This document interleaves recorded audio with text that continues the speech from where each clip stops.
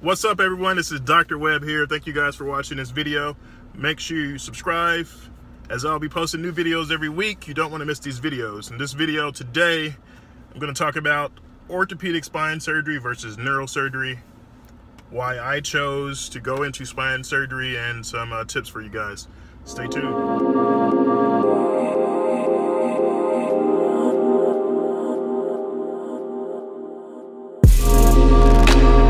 If you haven't already subscribed, make sure you do that. You don't want to miss videos that I post every week. In this video today, I'm talking about neurosurgery versus orthopedic spine surgery.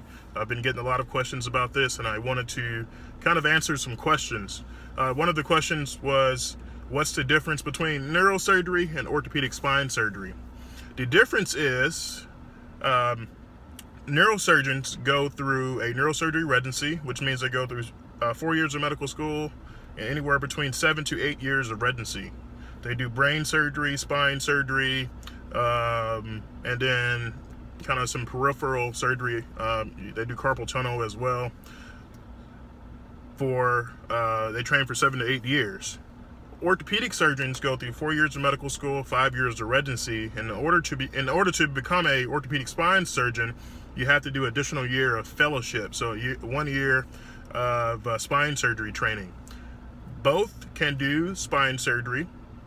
The main difference is neurosurgeons kind of focus more on the brain, and then spine surgery. Orthopedic surgeons focus on mostly other musculoskeletal problems such as knee arthritis, shoulder arthritis. So we can do knee replacements, hip replacements. We can do wrist surgery, hand surgery, shoulder surgery, foot and ankle, oncology surgery, some big tumors in a part of the body. So it depends on whether you want to focus more on musculoskeletal problems or if you want to focus more on the brain.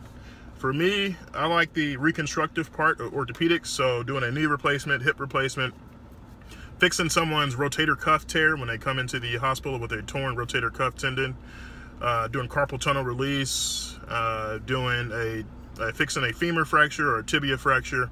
So I like that aspect, and I wasn't really interested in the brain as much. But if you are interested in the brain and doing brain surgery, you should become a neurosurgeon.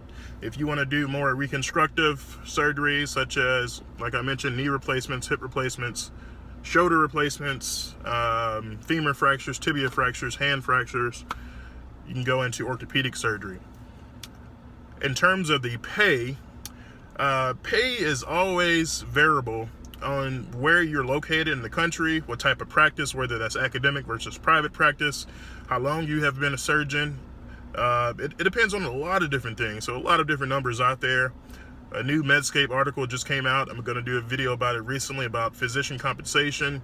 Actually, plastic surgery kind of took the #1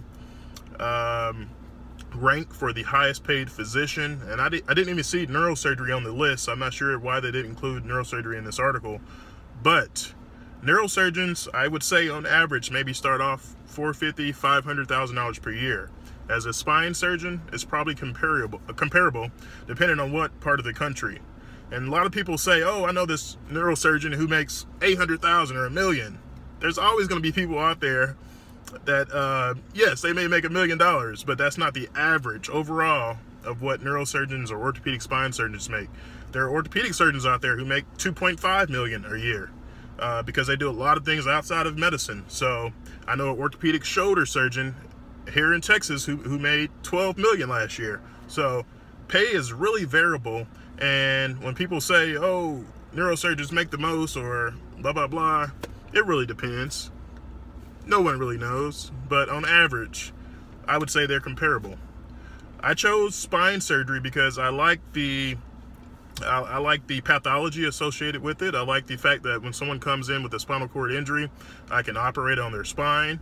I like the anatomy between the brain and the spinal cord and how it interacts, and the fact that there are a lot of unanswered questions in spine surgery.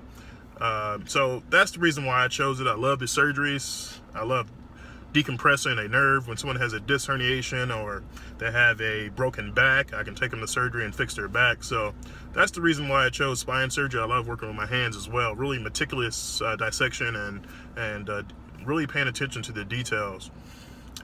So that's the reason why I chose spine surgery. So, neurosurgeon, 4 years of medical school, 7 to 8 years of residency. Some people still do a spine fellowship after their neurosurgery residency, just to get a little bit more comfortable doing complex spine surgery and different procedures.